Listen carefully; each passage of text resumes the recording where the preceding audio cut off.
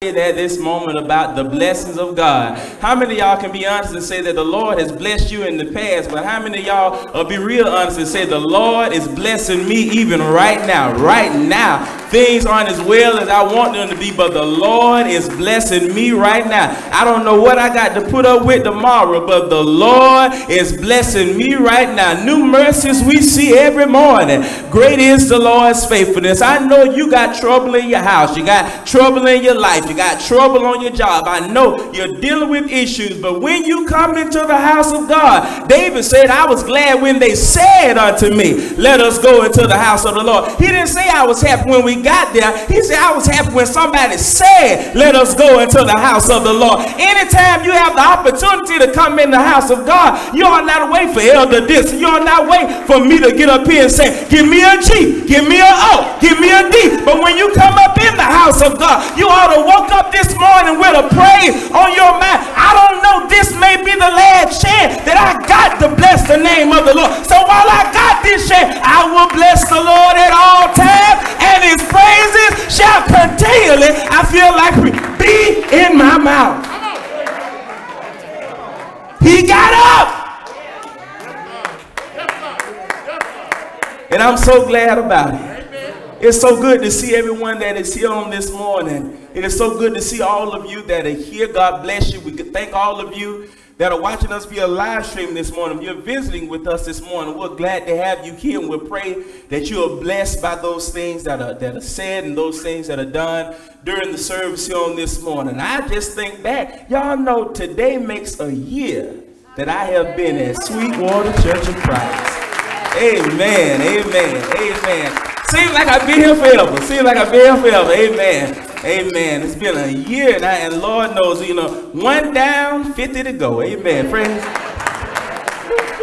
Amen. Amen. So good to see all of you that are here, and I pray that we have all come this morning. I just want to know who came because you need to hear a word from the Lord.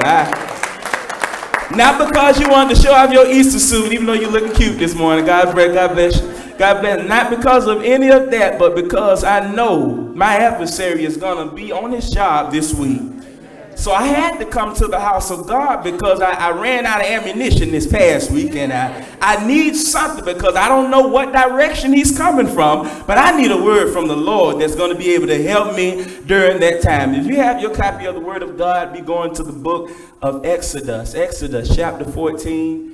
Beginning at verse number 1. Exodus chapter 14, beginning at verse number 1. The grass withers and the flower thereof shall fade away, but the word of God shall stand forever. Pass me not, O gentle Savior, Lord, and hear my humble cry, Lord, and why on other side art calling, Master, and do not pass me, and y'all call him your Savior.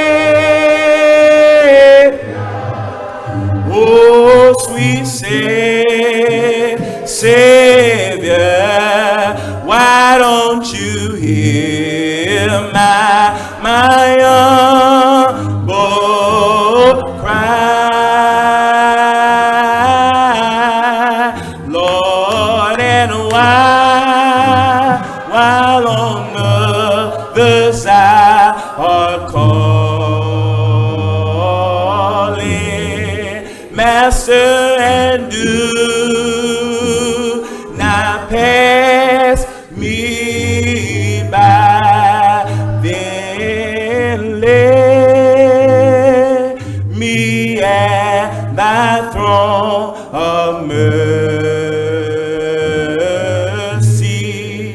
Lord, please find a sweet